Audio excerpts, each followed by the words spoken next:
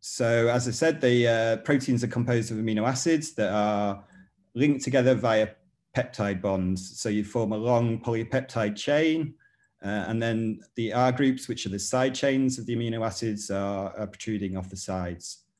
So if you just see these different amino acids and you look at the structure of proteins, hydrogen atoms account for around half of the atoms. And as I said, they play key roles in protein structure and function.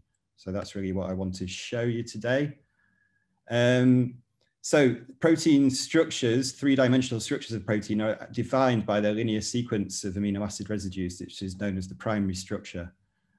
There's been some interesting developments recently with these powerful computer software programs for trying to determine the three-dimensional structures of proteins from their linear sequences, something which has really developed a huge amount over the last few years. When I was a student in Manchester University, I was fascinated by that, but I never thought in my lifetime I would see it happen. So they're not there yet, but they're getting close. So I just wanted to show you some simple details about protein structure first, because these emphasize why the hydrogens are so important.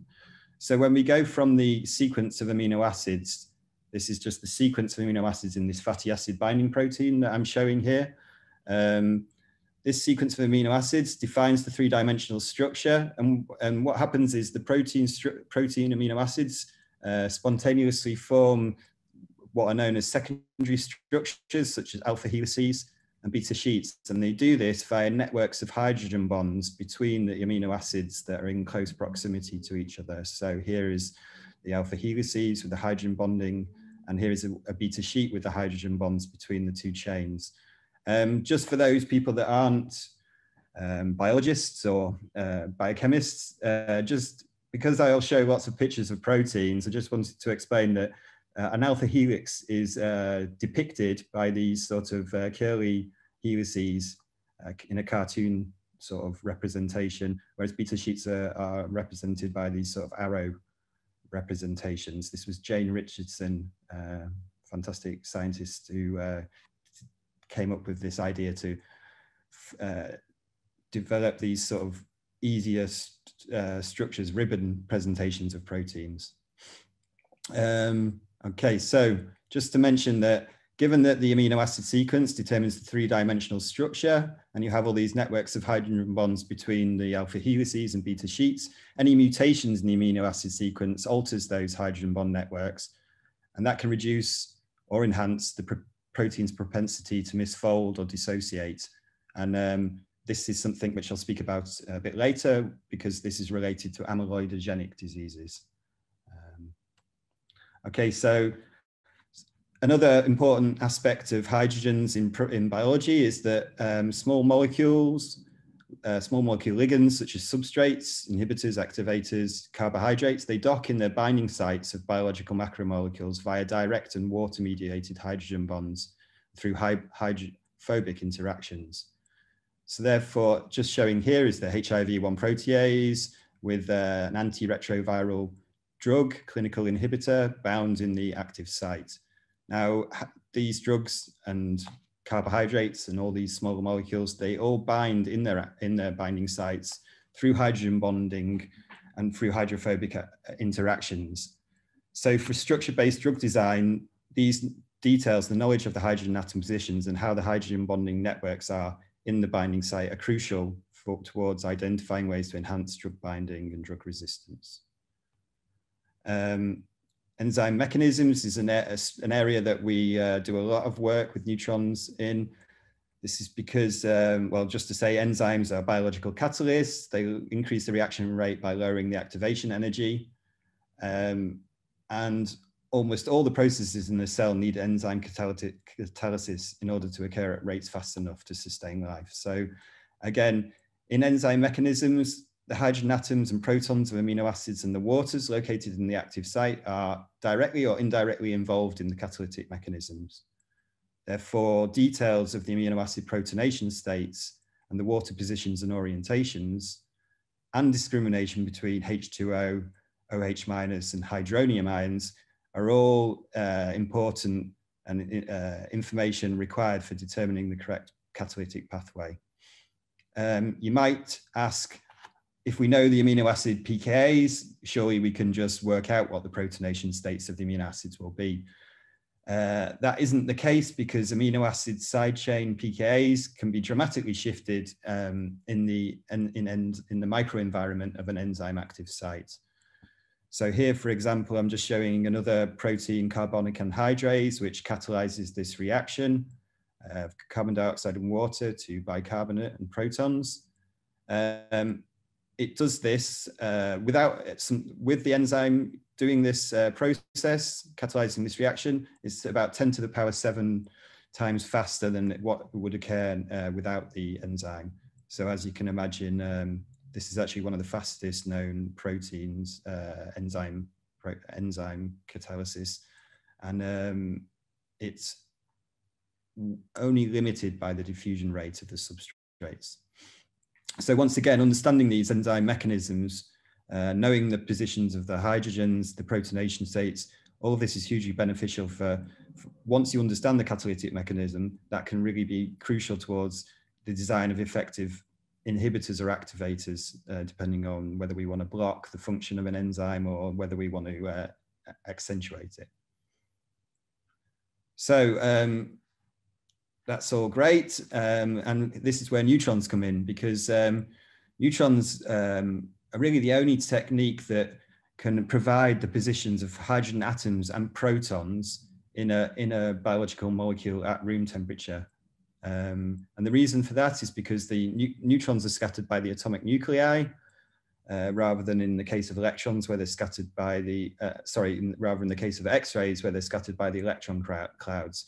So there is a different scattering strengths, the interaction is different, and it turns out that while X-ray scattering, the strength of scattering is proportional to the number of electrons, with neutrons, the scattering strengths are on a completely different scale and show no correlation to the number of electrons.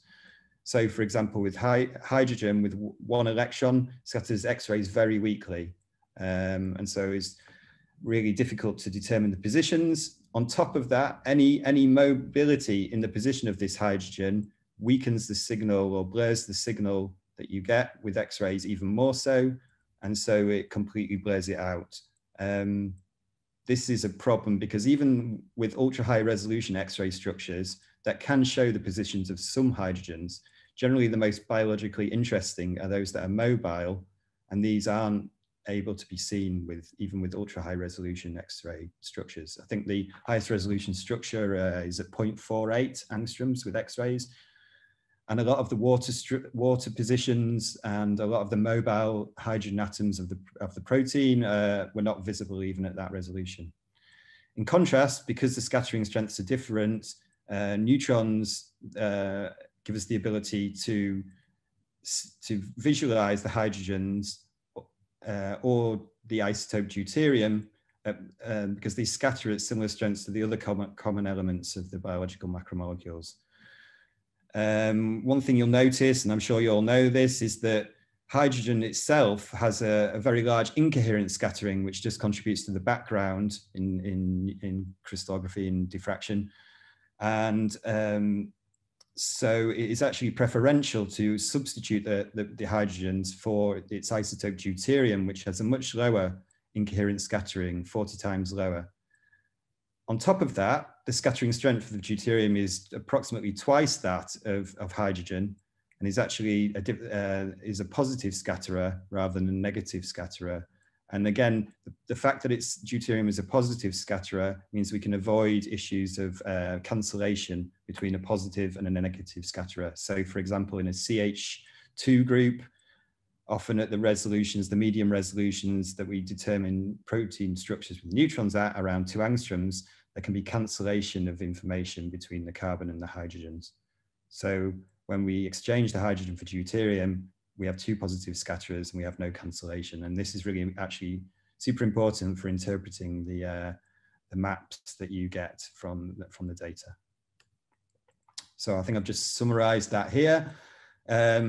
So neutron diffraction data can provide us with the positions of the hydrogen atoms and also the protons, the deuterium atoms and the deuteron positions around resolutions of 1.3 1.5 angstroms for the hydrogens and 2.5 angstroms or better for the deuteriums. So again, compared to X-rays where we need data at atomic resolution, subatomic resolution to start locating hydrogens, even at medium resolutions of 2.5 angstroms, we can locate deuterium atoms in neutron maps.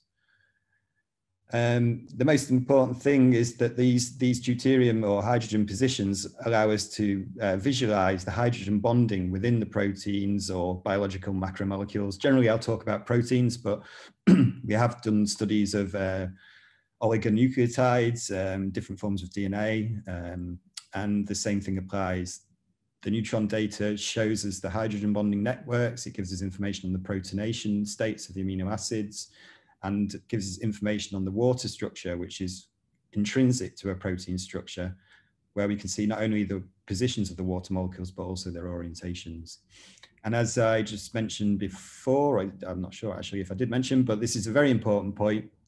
As well as being able to see hydrogens, neutrons offer us the ability to collect data at room temperature because there's no radiation damage, unlike X-rays and electrons, which are ionizing radiation and cause damage to the structures. So given that we're looking into biology, the closer you are to physiological temperatures, the better. Typically, most X-ray structures have been determined at 100 Kelvin. And actually, there can be differences in structures between different temperatures. So that can then have some issues with the interpretation. This is just some very nice examples of some neutron data. Actually, this is from Biodiff. I thought I'd show something from another instrument as well. It's very nice maps of a protein kinase where you can see, for example, the protonation state of a histidine residue. You can see the orientation of waters. You see this nice pentamer of water molecules, and you can see these protonation states of, for example, this arginine residue.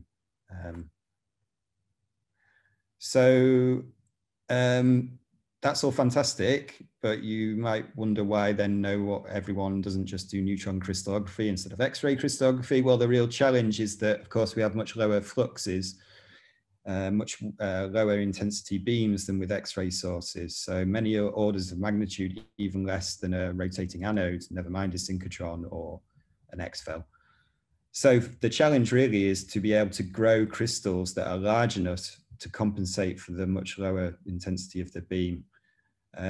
So there are various ways. I'm not going to talk too much about large crystal growth, but there are various different techniques that can be used to grow larger crystals, from simple things like scaling up, but also knowledge of the crystallization phase diagram and these sort of things to maintain the crystal in the metastable zone. Things like counter diffusion can be used to grow large crystals. But one of the other ways to reduce the size of the crystals is, to fully deuterate the protein. So typically, the easiest way to exchange hydrogen for deuterium in a protein crystal is to just soak in or vapor diffuse deuterated buffers. Now, this only exchanges those hydrogens that are attached to oxygen and nitrogen. Those attached to carbon will still remain as hydrogen, and so only around 15% or up to perhaps maximum 25% of the hydrogens can be exchanged. It's much better to fully deuterate the protein, and this requires their expression of the protein from bacteria-fed deuterated media. And as you probably all know, we have a special deuteration lab as part of the life sciences group, where they have expertise and know-how in how to do these special biochemistry techniques in order to produce fully deuterated proteins. Now, the advantage of that is that, as I mentioned earlier, we have a much lower incoherence scattering, and we also completely obviate these issues of cancellation. So that turns out to mean that we can use much smaller crystals with per deuterated crystals, and we have much easier interpretation of the maps. This is just a figure of hydrogen deuterium exchanged nuclear scattering length density map, where you can see the hydrogen peaks in green and the positive scattering in blue. As you can see here, there's no information for this hydrogen position. Of course, we know it's there, but the actual information has been cancelled between the positive scatterer and the negative scatterer. In the case of fully deuterated proteins, that issue doesn't occur, and we can see the positions clearly of all the atoms. Here is just a little close-up of some of the diffraction, and you can even see in this that the background on the two patterns is much lower for the per deuterated form. It's not so easy to see that, but also the intensities are stronger of the diffraction spots. So this is crucial, really, because it means that we can use much smaller crystals in order to study larger unit cells. I've just put down some examples of protein crystals that we've collected neutron data on. And historically, neutron crystallography, it was always said you needed crystals of multi-millimeters cubed. And this back in the late 60s up till the 90s was perhaps true. It is no longer true for the majority of samples that we look at, unless the cell is so large that then you will still need a larger crystal. So I've just you can get an idea of that from here, where if we have small molecular weight proteins, we can get away with very small crystals. I'd say very small, they're still large crystals, but very small compared to in the past.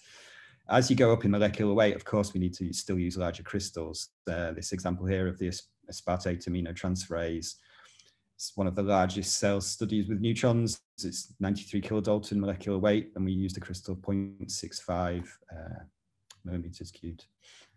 There's a really nice publication by people from the D Lab, Michael Hartline, Trevor Forsyth, Juliette DeVos, Martin Milan, who wrote an excellent sort of summary of all the deuteration techniques that you use in the deuteration lab. So if we manage to have crystals that are hydrogen deuterium exchanged or per deuterated, then we can, that are of sufficient size, we can then try and collect neutron data. And the instrument that we've been doing this on for the last 15 years or so, 10 years at least, is LADI, which stands for Laue diffractometer. Basically, we have a neutron guide that supplies cold neutrons. These are the sort of wavelength ranges that come down the neutron guide to the primary spectrometer, where there's a nickel titanium multi-layer bandpass filter, which basically selects out a wavelength range, a quasi-Laue or pink beam, from the full white beam. So here you see the full white beam. Here you see the wavelengths that we choose for data collection. The reason we do that is because if you use the full white beam, for each diffraction spot comes from a certain wavelength, but the background comes from the whole range of wavelengths that you use. So you have an issue with the signal to noise if you use the whole white beam. Conversely, if you use a monochromatic beam, you stimulate a lot less reflections, and so data collection can take a lot longer. So it's a kind of a quasi-Laue beam is a compromise, let's say, between one and the other.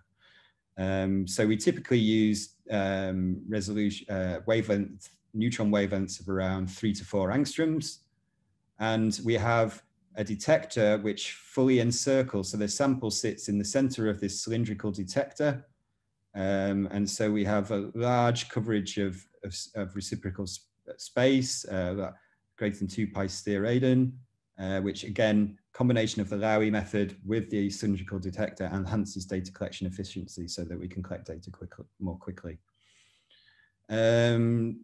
Typically, this is just to schematicize the polychromatic nature of the beam, the crystal, and then diffraction spots occurring on the detector from different wavelengths within the bandpass. We also have a cryostream on the machine. Now, I told you that we have the advantage we can collect data at room temperature, and the majority of the structures that we do are at room temperature. However, there are some times where you want to collect data at cryo temperatures at 100 Kelvin. This can be things like if the crystals themselves aren't stable at room temperature, or if you want to, for example, cryotrap an intermediate in an enzyme reaction, where the half-life is much longer at the 100 Kelvin than at room temperature. And I'll show you an example of that in a bit. Okay, so yeah, as I said, we can collect data at room or cryo temperatures from hydrogen deuterium exchange or per deuterated crystals. And the crystal volumes typically range from around 0.05 millimeters cubed for small unit cells to around 1 millimeter cubed if we're looking at very large cells. Of course, as I say, that depends on the cell volume, the space group, and the level of deuteration. And again, the same thing applies with how long the data takes to collect. It can take a few hours for a small cell with a large per-deuterated crystal, such as rubidoxin. We can collect that in a few hours. But something very large with a small crystal, a large system with a small crystal, can take up to around 2 weeks. I've just plotted here, I keep adding to this when we do new things. This is just to show that with time, we're improving the effectiveness of data collection through the use of per-deuteration and the advances in the instrumentation, so that we can go to smaller crystals and to larger unit cells. So as you can see, we're kind of going in this direction, which is excellent. So just a quick word on the data processing. Laue diffraction data currently on LADI are processed using LaueGen, indexed and integrated with LaueGen. Because the intensities are over a wavelength range, we have to wavelength normalize them, and this is done with L-scale, which uses symmetry equivalent reflections stimulated at different wavelengths. And then after that, the data are then processed with basically standard X-ray software from the CCP4 suite. What's more interesting is the structural refinement. Nowadays, we use the Phoenix software suite, and with this, it has the ability to refine against neutron data alone, X-ray data alone, or both X-ray and neutron data in a joint X-ray neutron strategy. And that's become more and more popular in the last few years. Basically, with neutron crystallography, we can collect the data from the crystal, and then we can go and collect X-ray data afterwards from exactly the same crystal. When you combine the data from the two, you increase the data to parameter ratio, and the errors within the data sets are not going to be the same. And so this gives you, in principle, a much more accurate and precise model. This is the program COOT, which is a molecular visualization program that shows you the structures in real space, which you can manipulate and then put back into Phoenix for reciprocal space refinement. So what you see here in green is the electron density for this tyrosine side chain, and in blue you see the nuclear scattering length density map, which, as you can see, covers the positions and gives you the information on all of the atoms. Okay, so LADI's been a real success. It's still the world-leading instrument for neutron protein crystallography.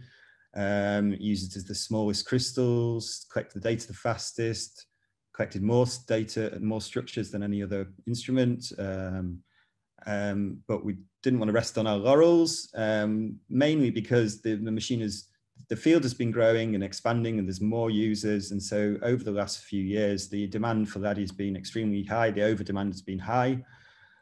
And so we couldn't even do all of these fantastic experiments that people were proposing, which is a real shame. In fact, the success of LADI is shown by the fact that in other neutron institutes, such as in Oak Ridge at Haifa and at Munich at FRM2, they have built instruments which are basically close to clones of LADI in terms of using cylindrical detectors.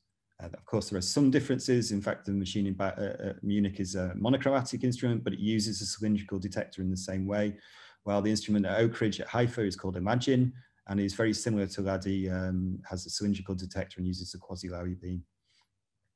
So, as part of the endurance program, we put forward a proposal to build a new instrument, a second instrument for neutron macromolecular crystallography to extend the capacity and capability. And this machine is called DALI. You can see here, this is the cabin for LADI. And in fact, DALI is on an adjacent guide and sits in front in its own air-conditioned cabin now. So in fact, you can go into this either from going up these steps. So that's just so you know where it is. Really, DALI is basically, again, a clone of LADI, except we wanted to, of course, try and extend the capabilities.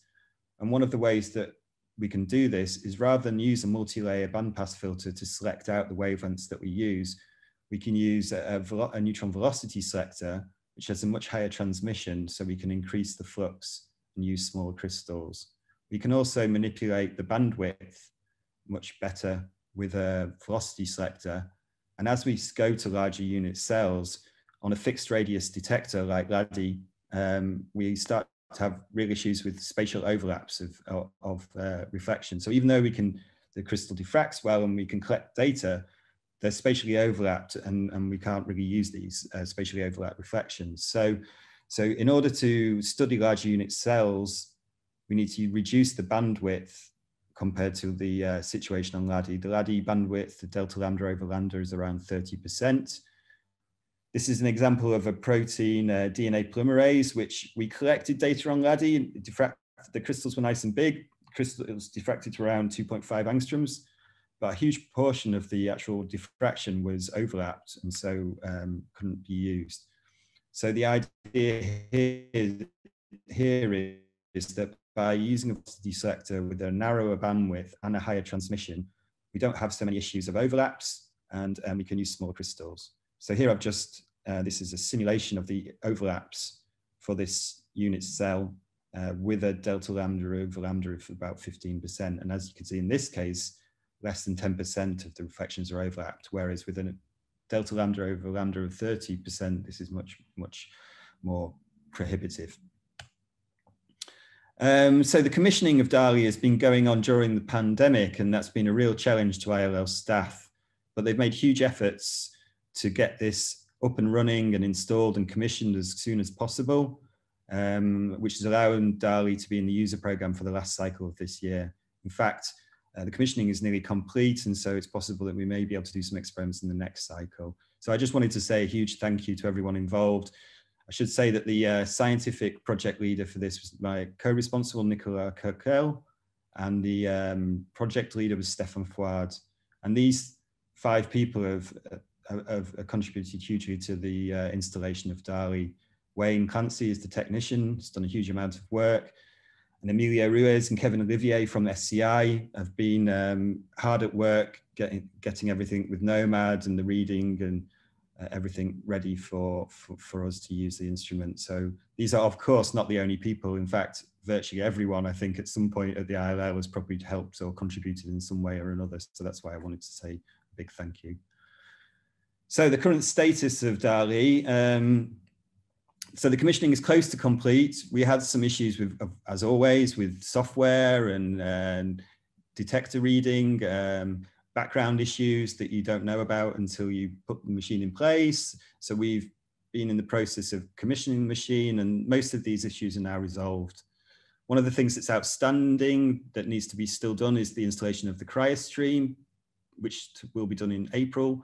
But we can, in principle, now collect data at room temperature. We have the air-conditioned cabin and everything set up. So the good news is that using the velocity selector, using a velocity selector on DALI as opposed to the multi-layer filter, with the current velocity selector that we have about 3 times more flux than LADI. And this, of course, is a huge gain in terms of being able to use smaller crystals, collect the data quicker, go to higher resolution, or look at larger unit cells. We've made comparative tests with standard crystals between DALI and LADI.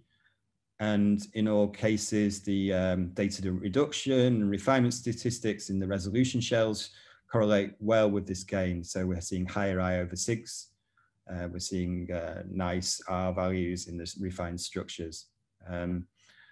However, one of the things that I wanted to point out is that currently we're using a spare SANS NVS, which is not really optimized for exactly for what we want to do. And so the issue at the moment, until we have the new optimized NVS, which has been ordered, is that we're currently a bit restricted in terms of the wavelength range that we can use for data collection. So by tilting the current NVS to its maximum, in terms of avoiding anything crashing into each other, we can tilt it by 5 degrees, and this allows us to get to this wavelength range here, 3.2 to 4 angstroms, which has a narrower bandwidth than LADI, so that helps with the larger unit cells, but it also, because of this, it restricts us in the maximum resolution that we can achieve. When I'm talking about resolution here, I'm talking about the minimum D-spacings the minimum distance that we can resolve in terms of the actual structure. So as you can see that from these statistics, where in fact this is just the structural refinement statistics. You can see that there's quite a big drop off around 2 or 1.9 angstroms, where this is just purely because we haven't got enough shorter wavelength neutrons in the bandpass currently. Again, the width of this NVS is narrower than the multi-layer filter bandpass, but it's still rather too wide for the larger unit cells that we'd like to study. But the good news is that both of these issues will be resolved with the arrival of the optimized NVS. This is just some characteristics of the optimized NVS that we're ordering. And this is a nice diffraction pattern from the new machine. So what will the new instrument allow us to do? Well, of course, in principle, it'll be able to allow us to do the same experiments quicker or with smaller crystals, but really we're more interested in looking at larger unit cells. Currently, we're maybe restricted to cells of around a maximum of 100 angstroms on edge, and a lot of the interesting biological systems have larger unit cells than this. So anything we can do to push to study larger unit cells is hugely beneficial for looking at some of the really interesting systems that we'd like to study. So I've just thought of 3 things today that that we would like to do, and some of these are actually already underway in terms of growing crystals. So, for example, on the left, you see this. This is a protein, human acetylcholine esterase. This is catalyzes the breakdown of the neurotransmitter acetylcholine, and they're targets of target of inhibition for nerve agents and pesticides. It has a rather large unit cell, and when we tried to collect data on LADI from crystals that were around 0.1, so it's very small crystals for a very large unit cell, actually we were really pleased to be able to get data to 3.5 angstroms. But if you remember from my talk earlier, we really need to get to more like 2.5 angstroms to be able to start seeing the positions of the deuterium. So although this was a fantastic result, the problem was again that the crystals were really too small for this type of unit cell, and there was issues with overlap. So with the new instrument, in principle, maybe with the equivalent size crystal, or hopefully with something larger, we can push this to get to a higher resolution. Again, this is a project, there's a lot of transmembrane receptor proteins that are really interesting. This one here is just an archaeorhodopsin that Anthony Watts from Oxford has been working on. This actually diffracts really high resolution with X-rays to around 1 angstrom, but the crystals themselves are really small.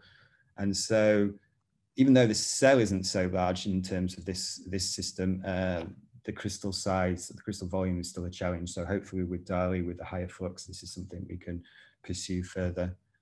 And recently there was a proposal from Anne Houdous from Institut Pasteur to look into myosin proteins that are a superfamily of proteins. They bind actin, they hydrolyze ATP, and they transduce force. So they're basically involved in muscle cells and the mechanism behind muscles. So these are also really interesting proteins to look at, but in this case, they have large unit cells. Now the collaborators of mine, they can grow large crystals of this, but the cell at the moment is rather prohibitive. So we hope in the future to be able to do these sort of things on DALI. How am I doing for time? Right, so I just wanted to give you a few examples of things we've done or picked a few examples of things we've done over the last few years. I want to mention a few studies regarding lectins, which are sugar binding or carbohydrate binding proteins. They bind reversibly, they bind the carbohydrates reversibly, and they show extreme specificity towards certain carbohydrates. So PLL is a L-fucose specific lectin from a certain type of bacteria, P. luminescens, and this lives in a symbiotic relationship with nematodes. This is part of, I should say, this was a collaboration with Anne Imberty from CERMAV, and this is part of the PhD project of Lucas Gadjos, who was supervised by Juliette DeVos and Trevor Forsyth and myself, and had done some fantastic work. So this is a really brief summary because, in fact, one of the key things that Lucas has managed to do was he spent a lot of time managing to not only perdeuterate the protein, but also to perdeuterate or fully deuterate the fucose, because the same thing applies. It's a real shame to go to the extent of perduterating your protein, but then if you don't perdeuterate the small molecule, then you don't see the details that perhaps you might not see all the details that you would want to see. So having both fully deuterated is a huge advantage, and Lucas has done a fantastic job of achieving that. So this is just a quick summary. He managed to grow crystals that were really quite large, around 0.5 millimeters cubed, of the complex of PLL with fucose. And what we're really interested in is understanding how these sugars bind in the active site. And this is important for understanding or developing inhibitors in the future. So what we saw, you can see down here, this is just a little summary of the binding site, or a screenshot of the binding site, where we could see details of the hydrogen bonding between the hydroxyl groups of the fucose. Fucose contains a methyl, a CH3 group, in this case CD3. And so also one of the important interactions other than hydrogen bonding is the hydrophobic interactions and the pi stacking interactions between the sugar and the tryptophan residues in the binding site. Also found information on the water molecules, positions and orientations. And this was just recently published in Structure, very recently, so it hasn't even got a proper reference. Now the work in terms of producing the fully deuterated fucose is in this paper here. This is super complicated biochemistry that I admit I don't fully understand, but this is, for those that are hardcore biologists, they can read this paper. Another example of a carbohydrate binding protein is this human galectin-3. This binds galactose-containing YRTs on glycoproteins, is involved in cell-to-cell adhesion, cell differentiation, and so it's an important drug target because it's implicated in breast cancer and heart disease. It's naturally binds to lactose, and this study was really to look into how the lactose and other molecules, small molecules, bind in the binding site, and looking again at the protonation states, the orientations of the hydroxyl groups, in order to really understand whether we're going down the right pathway for the design of inhibitors. And it really does confirm that inhibitors based on the disaccharide core with additional groups, non-sugar groups at the end of the sugar disaccharide is the way to go forward with increasing for the design of inhibitors, which, for example, there is this one TD139, which is at the moment in phase 2 clinical trials for pulmonary fibrosis. So this was, again, a really nice study with Derek Logan and Federico Manzoni, who sadly, since it was his PhD study, and he sadly passed away. So he managed to do some fantastic work, and it's a real tragedy. Anyway, one of the main points I wanted to make about this is, of course, we can use smaller and smaller crystals, but if you can grow larger crystals, we can still collect data to higher resolution and in a quicker time. And so here, they managed to grow crystal of 1.8 millimeters cubed, beautiful perduterated crystal, and that allowed us to collect data to very high resolution. In fact, the diffraction pattern you see here is the one behind me, which diffracted to around 1.7 angstroms, and we could collect this whole data set in less than a week. We had collected earlier data sets for this with much smaller crystals. We had a crystal of 0.35 millimeters cubed, and when we used that, it took us around 3 weeks to collect the data to around 1.9 angstroms. So this was just, the point here was just to emphasize that the larger the crystals, still the better to a certain extent. So they were all ligand binding studies, carbohydrate binding studies. The next slide is more related to enzyme mechanism studies. It's work with Peter Moody and Emma Raven and Hannah Kwan from the UK, from Peter Moody's Leicester University, and Emma's now in Bristol. So these heme peroxidases as the name applies, they're enzymes that incorporate a heme group, and they carry out a wide range of oxidations using these highly reactive ferryle intermediates. There's been debate for 20 odd years about the actual nature, chemical nature of these two transient intermediates in the pathway. And people have tried various different techniques, including X-ray work and spectroscopic techniques, to try and define or determine the chemical nature of these two intermediates. Peter himself has tried to do this with X-rays, but the problem with that is because you have an ion in the middle of the heme, you have photoreduction with the X-ray beam. So the results that you get, you can never be fully confident are actually correct. So we started a neutron project where this was quite, this was a first really.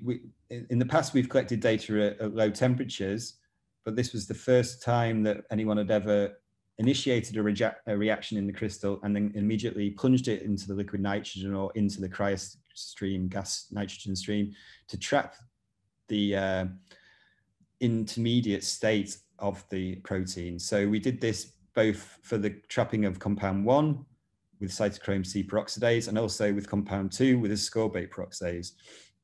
And this has allowed us to reveal for the first time the actual chemical species of these transient intermediates. And that meant that because what we found was rather unexpected in terms of the protonation states, but also the chemical nature of these species, meant that the classical textbook mechanism for these heme peroxidases has to be readdressed. More recently, we've collected data on the ascorbate peroxide complex with its substrate ascorbate. And this allowed us to visualize protons in the proton-coupled electron transfer pathway.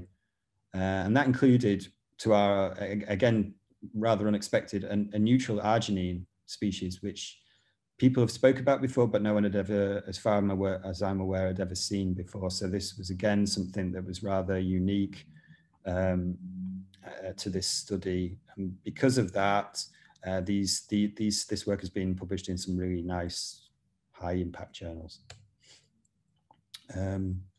Right, I think I'm nearly at the end. So the next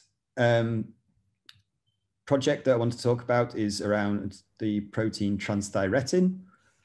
Earlier I mentioned that when proteins mutate or the structure is unstable, one of the things that can happen is they can dissociate and form amyloid fibrils. And this is in fact the case for this protein.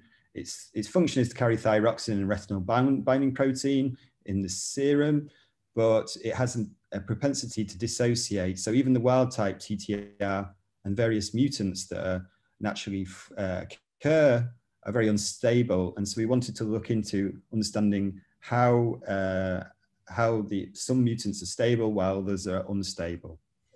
So again, we did various structures of wild types and different mutants to look into the hydrogen bonding, comparing the hydrogen bonding networks in the stable and unstable forms. And what we noticed and from our analysis was that there are certain hydrogen bonds that are lost within certain unstable mutants. And this means that the actual CD loop of this protein, shown here, the molecular dynamics simulation, becomes much looser, and this helps to or causes the overall structure to dissociate. So again, I'll just quickly summarize. This was again rather a small crystal for the tafimidis complex, but we got beautiful data per deuterated proteins, and again, this was a really nice multidisciplinary project with people involved using molecular dynamics, molecular modeling, X-rays, mass spec, and many things. HIV I won't talk about because I've mentioned it before and we're perhaps running out of time. I just wanted to mention one thing, which is the last publication that we did. Rather than focusing on the drug binding and understanding the differences in drug binding between the clinical inhibitors, we were looking into the catalytic mechanism. And by using this peptomimetic inhibitor that contains a non-hydrolyzable ketomethylene isoster, that's a mouthful, we could determine the tetrahedral intermediate of the enzyme reaction. And for many years, people thought this was a gem diol. And what we've shown here was that, in fact, it's an oxyanion.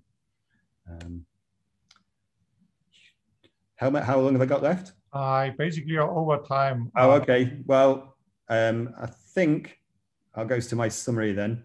I'll skip, sorry to Zoe for not mentioning hers. I'll have another opportunity. So really just to summarize, I wanted to show today that neutron crystallography is the unique, is in a unique position because it allows the positions of hydrogens and protons to be directly visualized at room temperature. And given their important roles, it's a really useful technique for structural biology, and it's able to answer questions that are unattainable by other techniques. So it's a growing field, and the new instrument DALI, we hope further extends the capacity and capabilities, well, it will, and allowing the use of smaller crystals and the study of larger systems. So with that, I thank you, Helmut. Thank you, Matthew. Thank you from all of us. Great talk, nice pictures again, but also very good introduction into the field, and you highlighting the new opportunities of this new instrument that we just have commissioned. Yeah. So Mark is with me, helping me. If you want to talk, well, just raise your hand and we will try to give you the word. So I have already given the word to Arno. If you want to say something, Arno. Yeah, okay. Thank you for your really nice talk.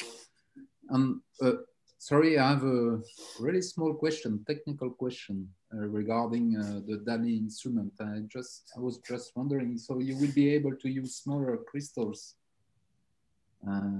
with DALI, but how does it compare when you mean smaller with X-ray? Okay. Okay, we're always going to be in a position where we need much larger crystals than X-rays. Of course, the smaller a crystal that we need, the more, in principle, easy it is to grow. And the bottleneck in the past was always that it was a huge challenge to grow multi-millimeter cube crystals. So this, however much smaller the crystals are for DALI than they are for LADI, will still help open up more possibilities of different projects to be able to study. Nevertheless, when we talk about the sizes, so when I say that a crystal is 0.1 millimeters cubed, it's still around 300 microns on edge, if my maths is right, or approximately right.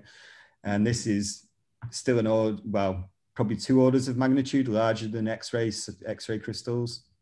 In fact, because of synchrotrons being so highly intense, and because of the development of X-FELs, let's say the art of growing large crystals in the field of X-ray crystallography has kind of waned over the years.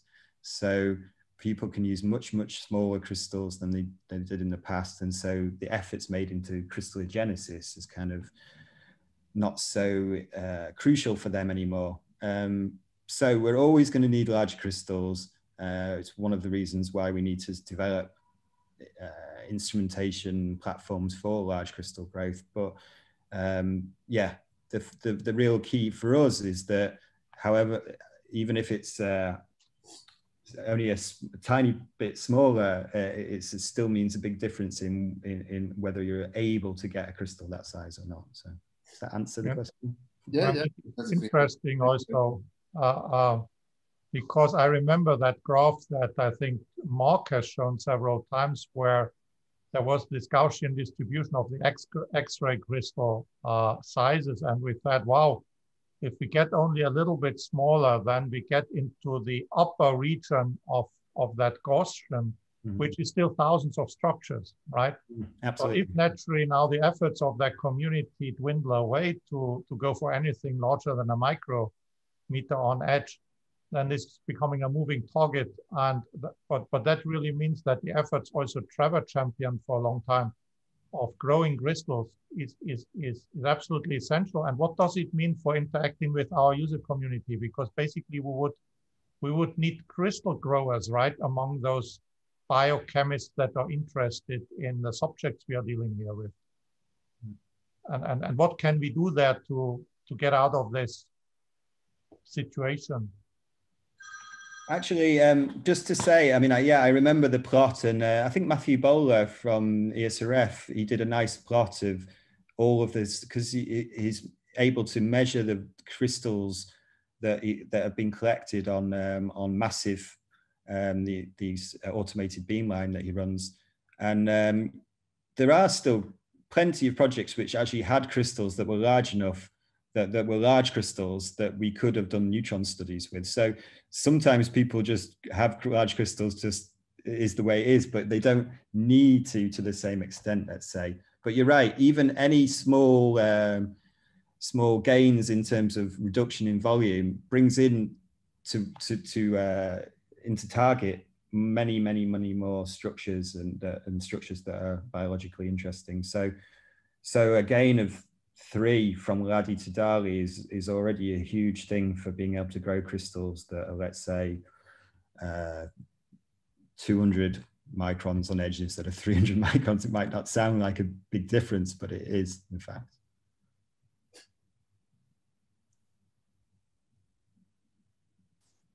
Mark, you raised your hand. Yeah, thanks, Matthew. That was, as usual, a really nice talk, and with the ribbons and so on, very nice pictures. On the instrumentation side, I think we were all very pleased to discover a quick win with the velocity selector. It was something that we hadn't, looked at for Ladi, but it was natural to look at it for Dali, and it works so well. It's great. So we've ordered the optimal velocity selector for Dali, and we'll do the same for Ladi. But I just wonder, in the short term, would you be tempted to install a SANS velocity selector for Ladi instead of the filter that you've currently got, or would that be too restrictive for you? I've spoken to Benjamin Giroux a bit about what civil engineering would be required to put the velocity selector in place instead of using the filter on Ladi, and it's not huge, but I can't say more than that. It's not a huge amount of effort, but yeah, I mean, the issue is, it's great that the velocity selectors have a gain in transmission, and that's fantastic, but we would still need a velocity selector that allows us to collect a high enough resolution. So it depends on the characteristics of the velocity selector. I mean, to be honest, the velocity selector that is on Dali at the moment for large unit cells, which, the larger the unit cell, the lower the resolution. Generally, the larger the unit cell, the more weak the diffraction is, and so collecting data sets to around 1.92 angstrom is not the end of the world for now. But of course, it's a tragedy if you have crystals that are larger that you're limited by the wavelength range for collecting to higher resolutions. So it depends on the characteristics of the MVS of whether we would do that immediately on Ladi, let's say. It's such a modest investment that we should do it as soon as we can anyway. It's a couple of 100,000, so which is by instrumentation standards very modest, and when we can do that, I'm sure we will. But it was the gains in flux really are worth having straight away if they can be used. So yeah, actually, I mean, when Ladi was relocated from the old guide position to the new guide, and Ken Anderson was at the ILL, and we did originally spoke about incorporating a velocity selector then. And at the time, then he left to go to the ESS, now at Oak Ridge. And so at the time we felt that we would just continue with what we were using in the past, partly because the papers for the multi-layer filters say their reflectivity is around 70%. But in fact, from the experiments we've done, we discovered it's actually much lower. Pierre, I must say, Pierre Courtois has helped me a lot with understanding the filters, and he's built a new second one for me so that I could then measure the reflectivity and find these things out properly, because we were kind of reverse engineering from old papers to try and understand what was really the situation. So thank you. Bunny, you wanted to ask a question? Yeah, thanks. Very impressive talk. I was just wondering, so you mentioned that you can treat the data together X-ray and neutron diffraction. And I was wondering if other complementary informations like from NMR could allow to reduce the crystal size that you needed. So as much more complementary information you feed in, you might be able to work on smaller crystals. Is there a potential there? Yeah, I mean, if we can combine the information, then the more information from different techniques, in principle, the better. I don't know if it'll have any effect on the size of the crystals, but it would have perhaps have an improvement on the resulting structures and models that we end up with. So I don't know so much about whether about the details of that, but for example, there are developments in the structural refinements where they're doing quantum refinements and using QM, and all these sort of things in combination. That's becoming much more common. So yeah, really, in the end, the more complementarity and the more techniques, the better, I would say. But in terms of the crystal size, it's really determined by the flux on the instrument. So. Or the efficiency of the detector perhaps as well. So yeah, so in general, it's been small iterative developments that have led to us getting overall quite big gains. So if you go back to the original LADI, compared to LADI now, the LADI 3 as it's called, there's more than, small things altogether gained as more than an order of magnitude. So that really was the tipping point for success to the majority of experiments instead of the failure of most experiments. And I hope that DALI will tip that even more in the way of using smaller crystals and looking at larger systems. So thank you very much. I'm pressing a little bit. Astrid, you have the privilege of asking the last question to Matthew. Then unfortunately we have to go on with our business in the Scientific Council. Astrid, I'm sorry, I have a short question. Is there any agreement about the metadata that you can load the data from different facilities and different methods for your Phoenix software? I mean, Nomad stores all the metadata from the experiments. In fact, as you probably know, at the moment, there's a big push to proper archiving and not only the data, the raw data, but the metadata as well, so that things can be re-looked at when software improves with time, and to have open access to the data for more people. So that's something that in the neutron world we've actually been really good at. I believe we've stored all the neutron data at the ILL since the late 70s. Of course, the amount or size of the data is a bit different to a synchrotron, but they've been doing that now for a year or two, I think, Mark. I'm not sure, something like this. And I think it's a good idea. I mean, but you're absolutely right. You absolutely need the metadata to be able to know what people did with the experiment rather than just the raw data itself. And I think there's discussions of file formats and things like this, of headers and having all the correct information. I mean, even deciding. Thank you so much. I will come back to you about that in detail. So that's a very interesting thing, and I think it's very important. So thank you. So that's a good final word.